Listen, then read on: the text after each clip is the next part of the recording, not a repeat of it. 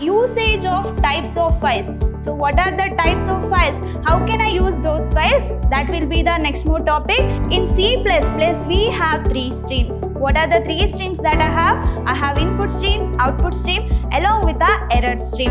Whatever the content which is present in that memory must be moved back again to the C++ program. If it is IF stream, that is input file stream. If it is OF stream, that is output file stream.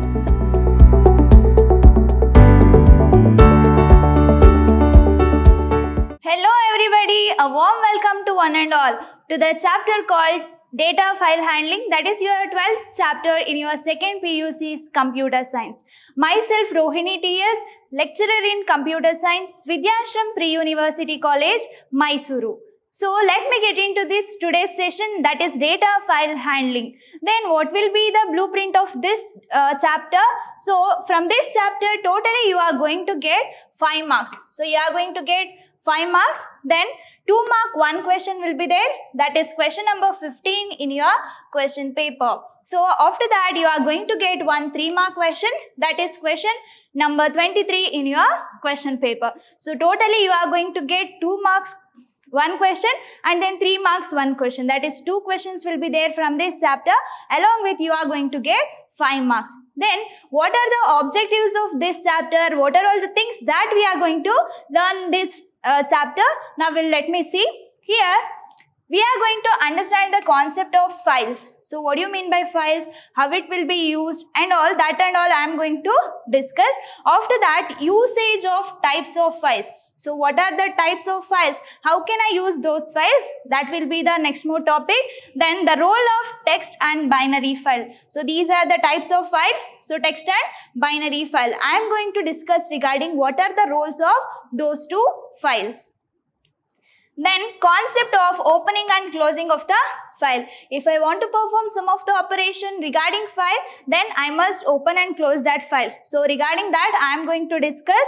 Then we are going to learn about what are the input and output operation in the text file as well as in the binary file. So what are the input and output operation that I can perform on the text file as well as the binary file. So what will be the last thing that I am going to discuss in this chapter? That is, I am going to discuss the file pointer and their manipulators. File pointer and their manipulators. So these are the objectives of this chapter. So before getting into this chapter, you must understand what you mean by data. So then what is file and how it will be handled. Okay. So let me explain that thing. So here, what do you mean by data? So as I told in the previous sessions and all, data could be anything. So it can be what? It can be integer, it can be any digits, characters or image file, any video file, audio file. I can consider anything as a data. So what it must be? So it could be anything. Data can be anything and it is a raw fact that needs to be processed. So that I can call that as a information. So data are nothing but what? That is a raw fact that needs to be processed in order to take the decision. Then what is this file, ma'am? What do you mean by handling? So file is nothing but collection of the related data. So file is nothing but what? It is a collection of related data. Then what is this handling? I am going to perform some of the operation on these data. So that is nothing but what? Handling. So I hope you understood what do you mean by data, what is handling and what is file. So let me get into that today's session. So in this session, I am going to discuss something regarding this file. After that, fstream.h header file, then what are the classes for file stream operation, then what are the types of data file. So these are the agenda of this today's session I am going to discuss. So now we'll see what do you mean by file. So as I told earlier, data is nothing but what? It is a raw fact that needs to be processed. So when I have a collection of data or related data together, then I can call that as a file. So I can call that as a file. Here you can see that it is a collection of related data stored in a particular area on a disk. So can I store anywhere in my disk? Yes, you can. So it will going to reach or it will going to have a collection of the related data together. So that I can call that as a file. Getting? So what is the usage of file? That will going to store the data and information permanently. Whenever I want to access those data and information, I can, because that will be assigned or that will be stored in a permanent manner. So that is the usage of using file. Getting? So here you have to remember one thing. So file is nothing but it is a sequence of bits, bytes or a records. That is nothing but what? It will be given by the user. So the meaning will be, definite meaning will be given by the user. So what data can be? So data can be anything. Then file is nothing but collection of that data. So collection of that related data. So then what that data could be? So that means what? It is a sequence of bits. So what are the bits? Zeros and ones. So byte is nothing but collection of that bits. So that is regarding bytes, or that file may contain lines of data and information, or it can be a record. So or it can be a record. So what I can call a file? So file is nothing but what? It is a stream of bits, bytes and lines or a records. So here hierarchy is high. So bits is nothing but what? Zeros and ones. So collection of those bits are nothing but bytes. So collection of that bytes are lines. So collection of lines are together. I can call that as a record. So file is nothing but what? It is a collection of related record in order to store the data and information permanently. That is nothing but what? File. Okay. So here we have some streams in C++. If I want to execute or if I want to work with file, then there must be 3 streams. So what are the streams that I have? So here first you have to understand what you mean by stream.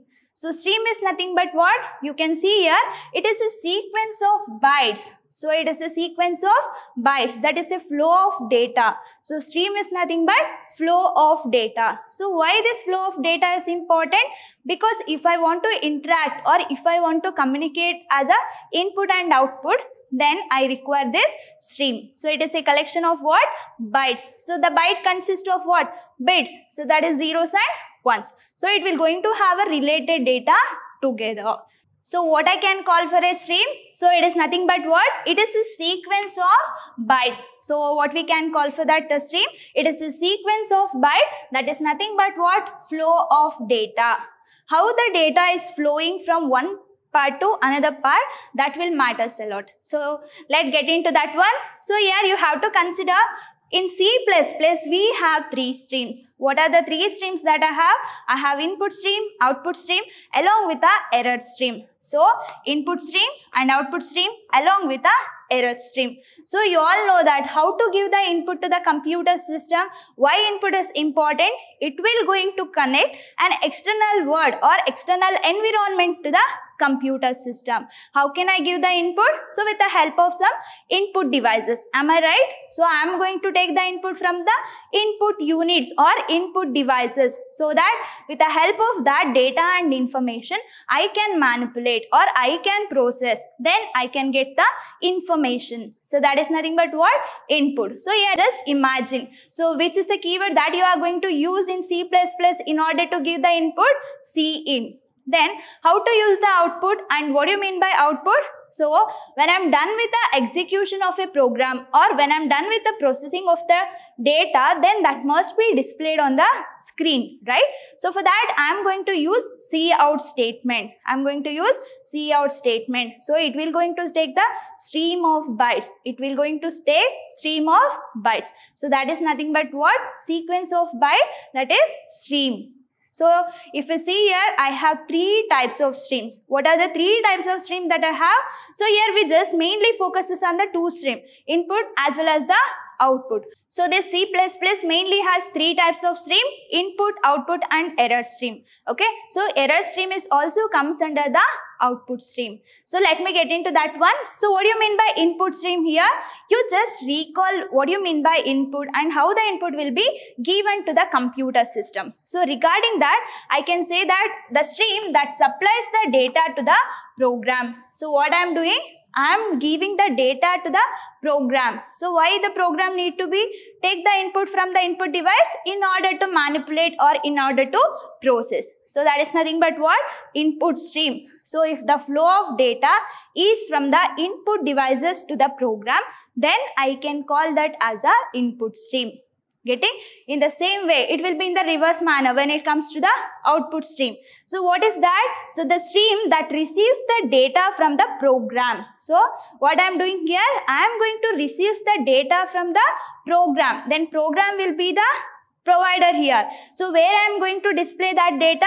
In the output screen. In the output screen. So that I can call that as a output stream. Getting?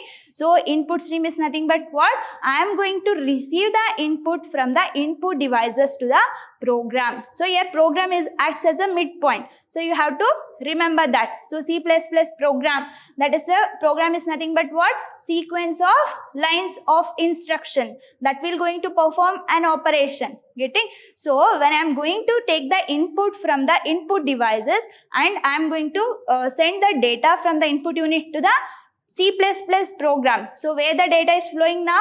So it will be from input unit to program. So I can call that as a input stream.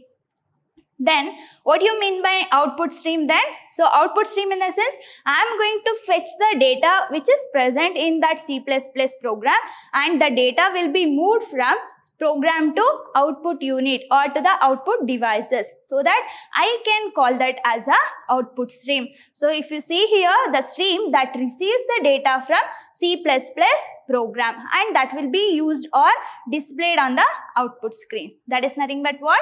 Output stream. Then why we require this error? Can I run a program with errors? It won't allow us. Then at that time what must I do? I must rectify the errors. So if you see here, error streams basically an output stream. So why it is output stream? Because the errors will be occurs in the C++ program, then that errors will be displayed on the console. So console is nothing but what?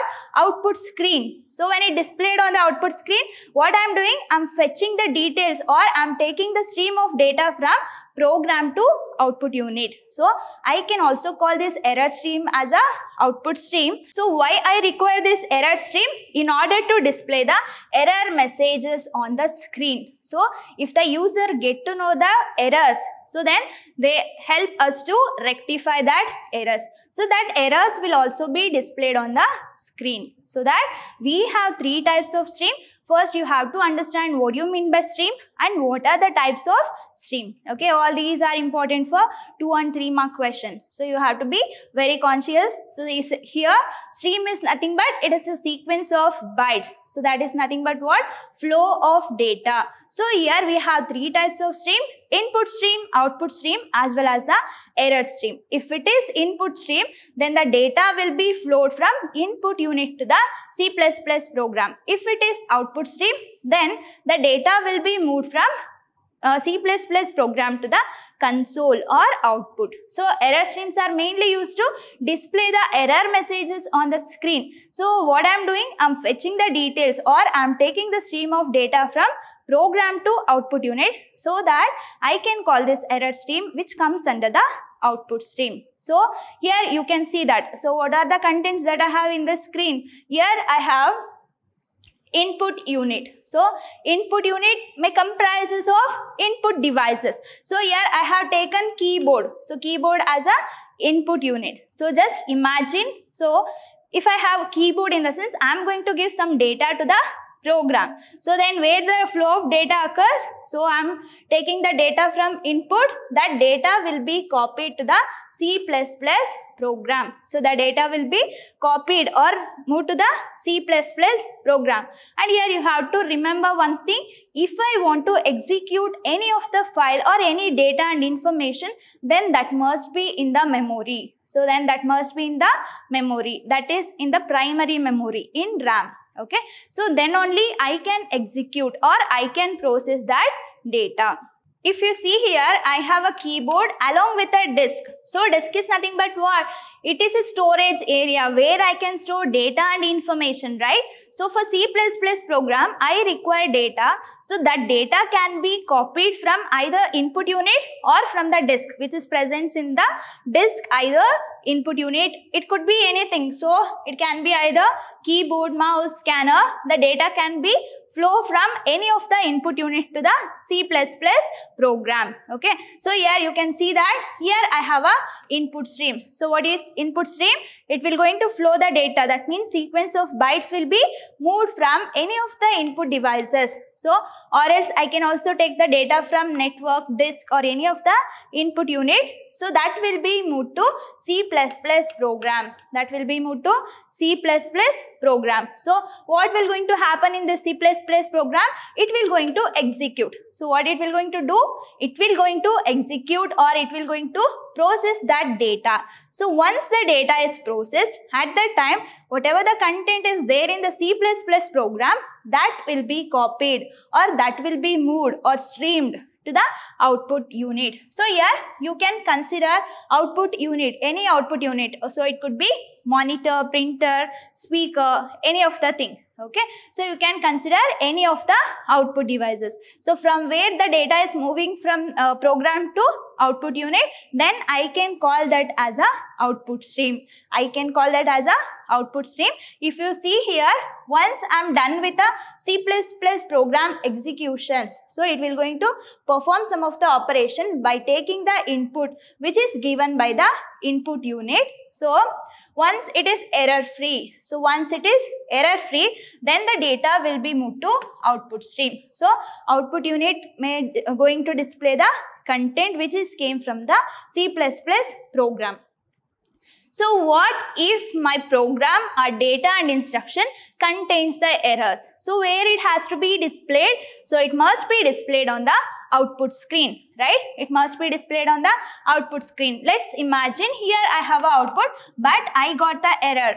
So I got the error. So at that time what must happen? Again, whatever the content which is present in that memory must be moved back again to the C++ program. So at that time this program will going to rectify that again, and then if it is error free, then the data which is error free, that data and information will be copied to the output unit. So how the data are flowing here? I am going to take the input from input device that will be copied to the C++ program. I can call this as a input stream. So when the data or when the information or a flow of information and data which takes place from C++ program to output unit, then I can call that as a output stream. So, and this error stream is nothing but it is also comes under the output stream. It will going to display the error messages, so that with the help of that error messages, I can rectify the errors and I can have a error free program. Let me move on to the next topic, that is fstream.h header file. So why header files are required? If I am doing any input and output operation, then I require iostream.h, right? There you can see the stream word. So you got to know that what you mean by stream. So I represent input stream and O represent output stream. So but what I want to perform, what if I want to perform input and output operation which is related to the file? At that time, C++ will going to have one header file, that is fstream.h, that is filestream.h. It comprises of both input and output operations, or it will comprises of both input and output stream which I am going to apply on the files. So that purpose I require this fstream.h header file. So we'll see now what is this fstream.h. So it will going to include ifstream and ofstream as well as the fstream. So fstream is nothing but what? It is a collection of input and output stream. If it is ifstream, that is input file stream. If it is ofstream, that is output file stream. So if it is a combination, then I can call that as a fstream, that is file stream. So if I want to perform all these input output operation on the file, then I require this fstream.h header file. Getting? So for that purpose, I require this fstream.h header file. So when you are working with a file concept, that too take input stream and output stream in your file, then you must include the header file called fstream.h. So now let me see how it will going to work. So you all know that how the streams will going to work. So as I told, if you want to execute any data and information, then that must be in the disk, that must be in the main memory, that too in RAM, right? So if the data and information is in the RAM, then I can execute. Again, recall what are the streams that I have discussed, that is F stream and what OF stream and then IF stream, that is nothing but what? Input stream and output stream. So that if you look into this picture, what I am trying to say, here I have an input stream, output stream along with a C++ program, and I have a disk file. As I told earlier, if you want to execute any of the data and information, then it must be in the primary memory, that is in the RAM. Then only it will going to fetch the data and information which is reside in that memory, and that will help us to execute the program. Getting? So what I am going to do now, so I have an input stream. So what are the possibilities of this input stream? Where the data is flowing or where the data is coming. So I am going to get the data which is resides either in the disk file or from the input devices. I am going to take the data and information which is resides either in the disk file or from the input devices. So input stream will going to have the data. That data will be again copied to this program. So what I am doing here, I am giving the content, I am giving the input to the program. So that is data input to the program.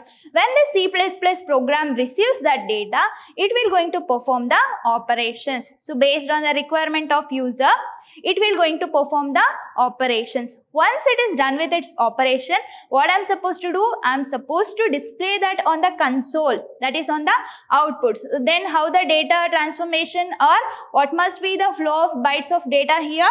So the data will be going to output. That will be displayed on the output screen with the help of this output stream. So what I am doing here, I am going to copy that memory to the file. So I am going to write the data to the file that will be stored in the memory. So it will goes like this. Okay. I am going to take the input and C++ program will going to operate, and the data which is error free, that will be displayed on the console, that is nothing but output. So once it is done with its output, the data again will be stored in the file, or that is nothing but what? Disk, that will be stored in the memory. So this is how the flow of data will going to happen. Getting? So now let me move on to the next topic, that is what are the classes I require for file stream operations. So what are the classes I have in order to perform the file operations. So this topic is also important for 2 mark and 3 mark question. They may ask you to write any of the 3 classes or 2 classes which are required for the file stream operations. So you already know that what is stream, that is flow of information or flow of bytes. So how in order to perform those input and output operations, or in order to perform that input and output stream, I require some of the classes. You know that classes is nothing but what? User defined data type, right?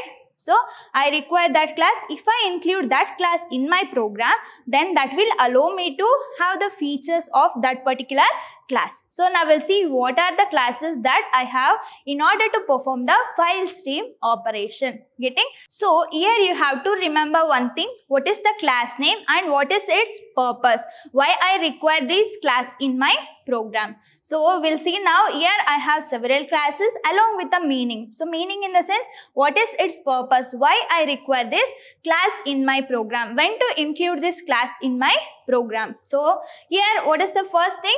FILE, that is file buffer. So what is this buffer? So buffers are nothing but what?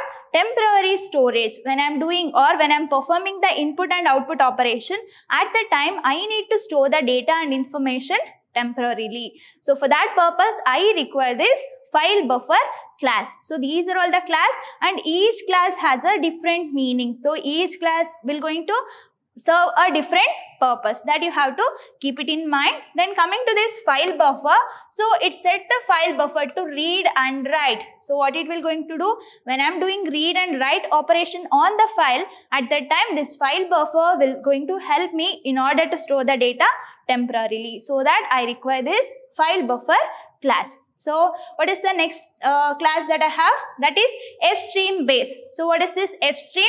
Fstream is nothing but collection of input and output stream. So fstream base, so it will be the base class for the fstream class. So you can see here, it supports the operation which is common to the file stream.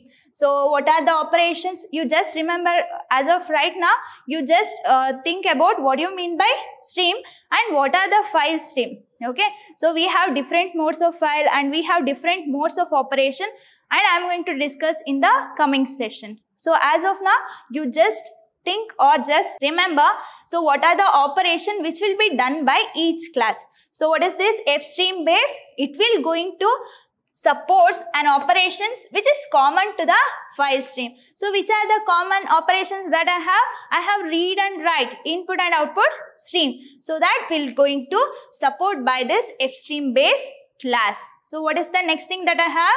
So you already know that what class consists of, right? What class consists of? It has data members along with the member functions. So how to represent that member function? So first I need to take the return type, then member function name, then if there any arguments or a parameter that I'm supposed to specify, right? If you see here, you can see open member function, close member function, and all the some of the member function which is resides in a particular class, right? When I want to use these member function, at the time I must call or I must use these classes.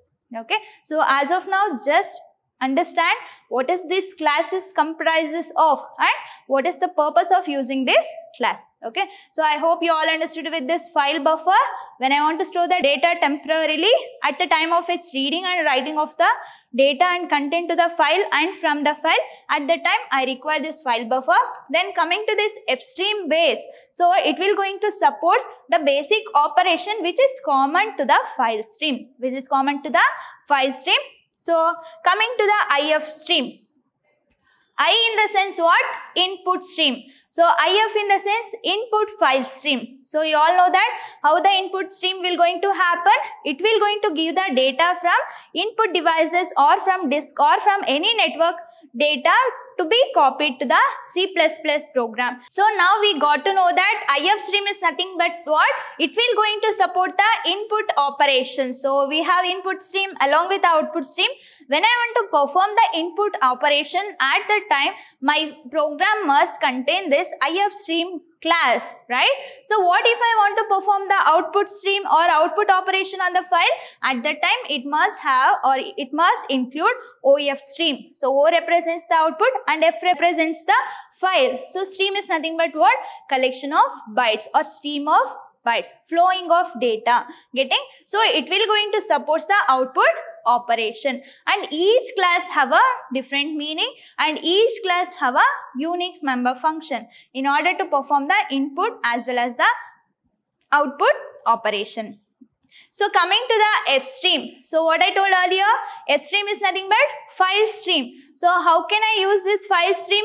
So it is combination or together the usage of input stream along with the output stream. So that F stream is nothing but what?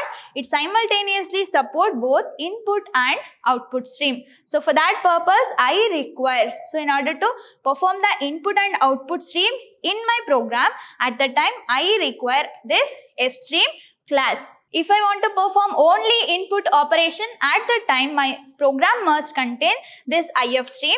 But if I want to perform or if I want to restrict myself to the output operation, at that time it must be OF stream. So but what if I want to have both input stream and output stream, and that means input and output operation both together in my program, then I must go with F stream base. So for this F stream base class is a base class for this F stream class.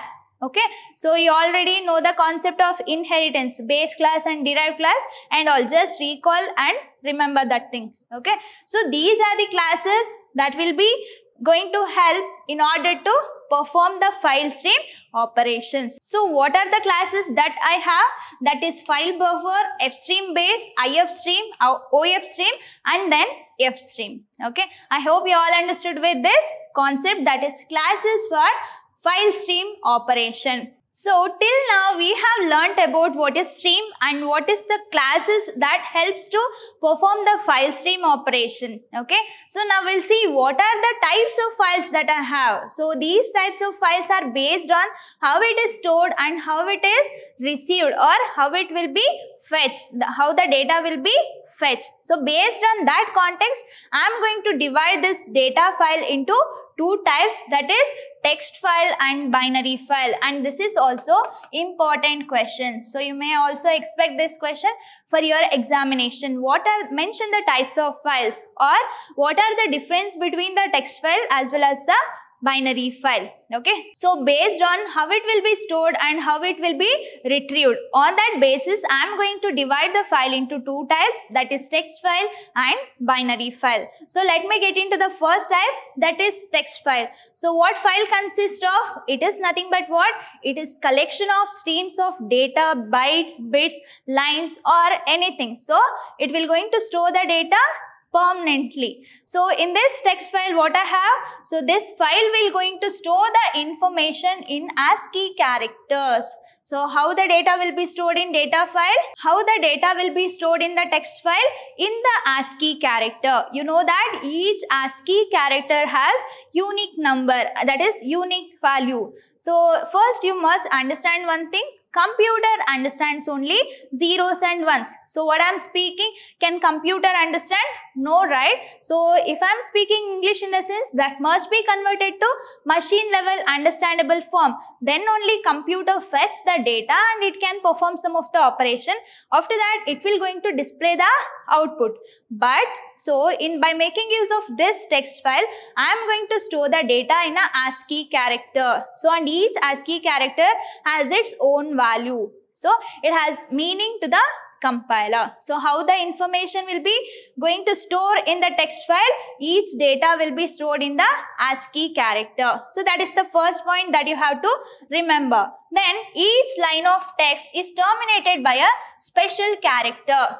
So how to find end of a line? I am going to use the \n. So that is nothing but what? Delimiters or a escape sequence. So that with the help of this one, I can get to know that it is a end of a line or it is a end of a file, right?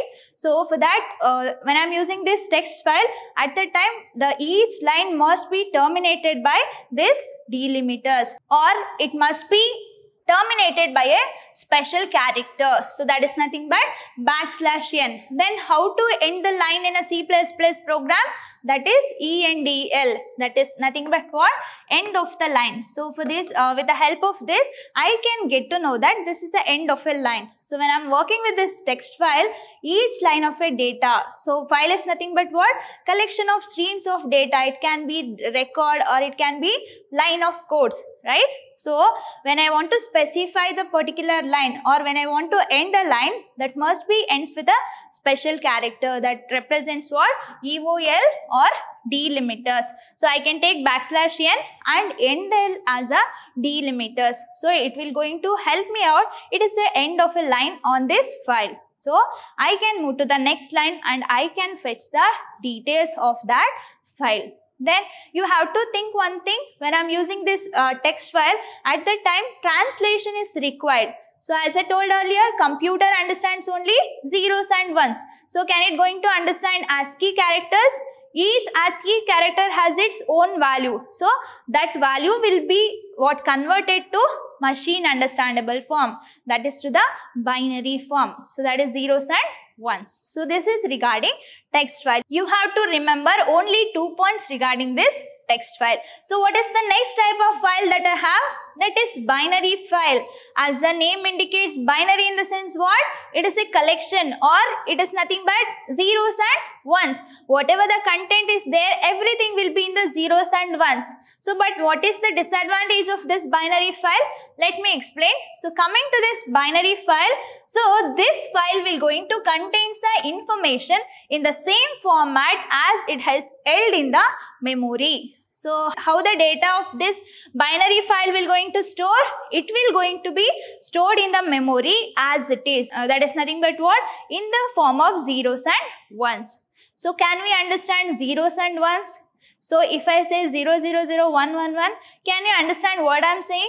No. So there is no meaning for me, but the computer will going to understand that data. So that computer understands only binary data. So coming to this ASCII, that means text file, whatever the content is there in the ASCII keyword or ASCII letters, characters, that must be translated to the binary form. Then only computer will going to understand. But that is not the thing in the binary file, because the information will be in the zeros and ones here. Okay, so no need to convert. So here what you have to remember, it will going to store the information as same format as it is held in the memory. So in memory, if I have high level language or if I have any of the files and data, that will be converted to zeros and ones, then that data will be stored in the memory. But when I am using this binary file, already it will be in the zeros and ones, right?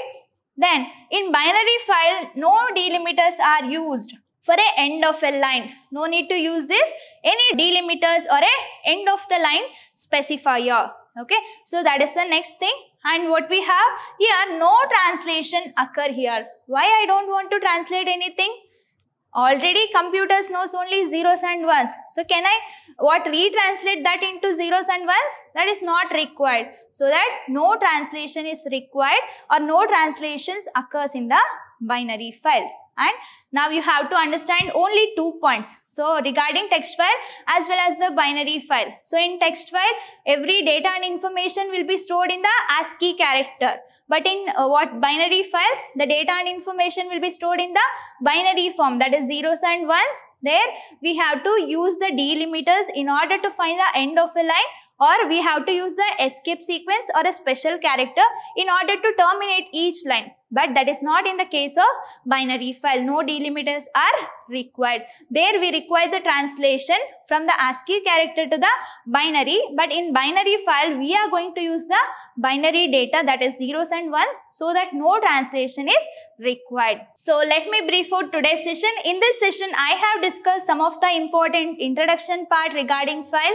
What you mean by file? After that, I had a discussion regarding streams in the file, that is input, output and error streams. Then you can see the flow diagram of the input and output along with the error stream. After that, I had a discussion regarding fstream.h header file. Then we have that flow diagram in order to remember or in order to depict the usage and flow of that fstream.h contents. Then I have some classes in order to work with this file stream operation. So after this, I had a discussion regarding classes for file stream operation. Then we had a discussion regarding the types of data files, that is text files as well as the binary file. And in each type of data file, you have to remember 2 points. So it's all about today's session. I'm going to meet you in the next session with next topic of this file handling chapter. Until that, keep learning, keep on growing. Thank you very much.